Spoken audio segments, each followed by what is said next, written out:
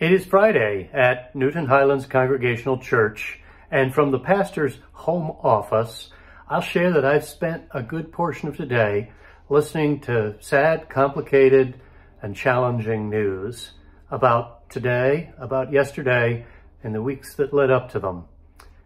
I can grieve all that, but I can't change it. What I can change is tomorrow and the day after and the day after that, which is why we worship. It's why we move into the future with missions such as the Family Promise Walk and just one more visit from the lemonade stand. So if you also are looking forward to take what happened today and yesterday and find a way to redeem, reconcile, and renew it for tomorrow, come join us for worship at 10 a.m. Sunday.